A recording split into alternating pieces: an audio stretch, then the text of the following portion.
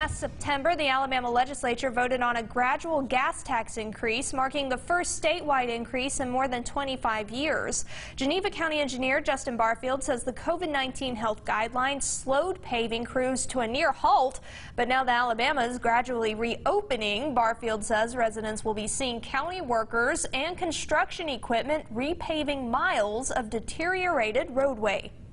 We have G-treated County Road 16.